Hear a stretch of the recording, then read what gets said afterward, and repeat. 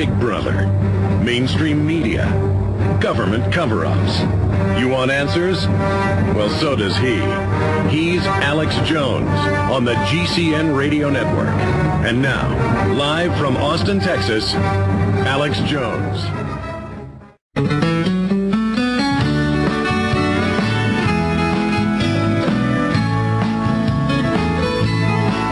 I was sitting in traffic, listening to the radio. George Strait was singing Seashores of Old Mexico.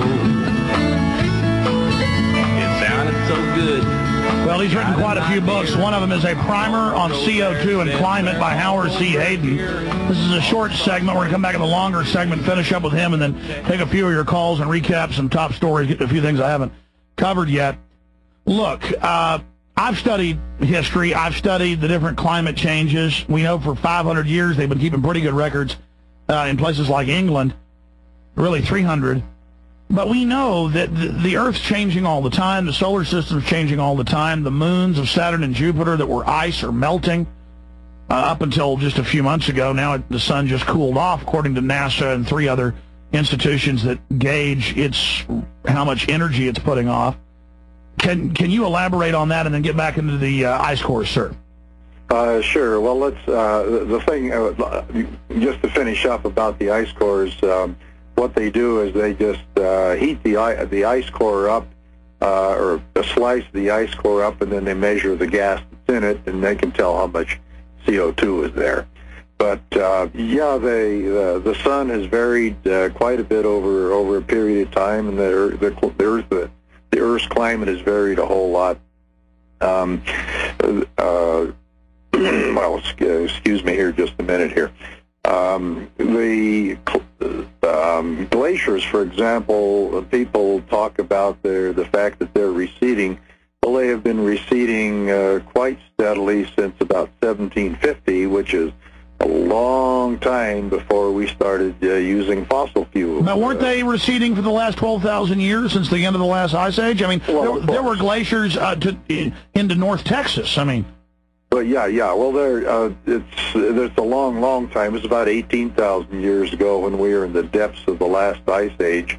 But then we went through the Little Ice Age. In other words, things warmed up, and in the medieval warm period, which some people deny the existence of, things were really quite jolly. We had nice warm weather and so forth, and then they cooled off in the Little Ice Age, and that was basically coincident with the cooling of the sun, and now it's begun to warm up, and the Little Ice Age ended somewhere around 1750.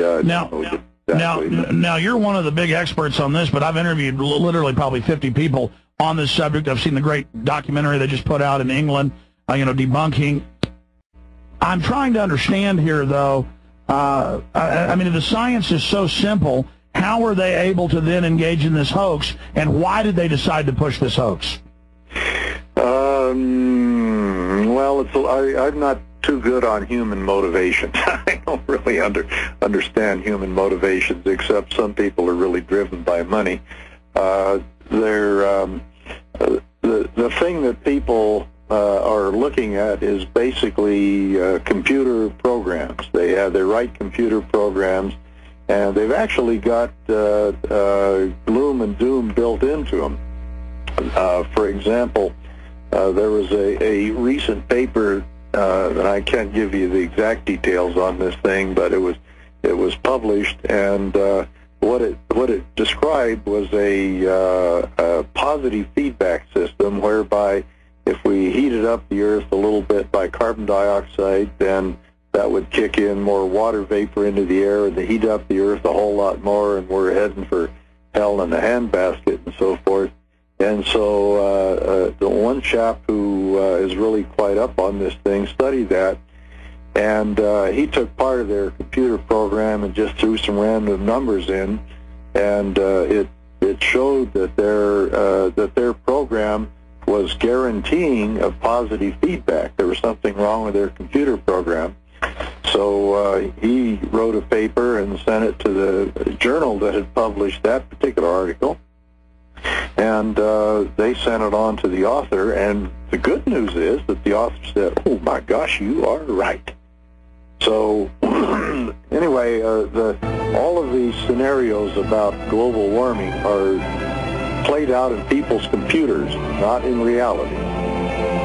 That's the thing to be remembered.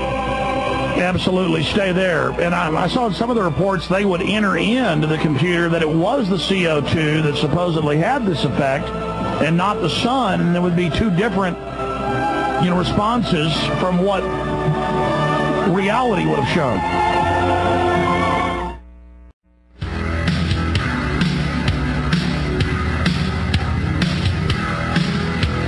Well, I appreciate our esteemed guest. He is retired 30-plus year professor, University of Connecticut. He's written quite a few scholarly works on the environment, a primer on CO2 and climate, the solar fraud, and other publications. You can find out more by going to Amazon.com. His name is Howard C. Hayden. Professor, Dr. Hayden, I kind of got caught short there on the break. The point I was trying to make was this, and I'm just reading the scholarly reports and seeing the news reports about it, so I'm a layman, so correct me. But say they'll have an ocean rising model, and then they won't even feed in all these other things like the sun and even major weather patterns. They'll just feed in a basic equation of what will happen if,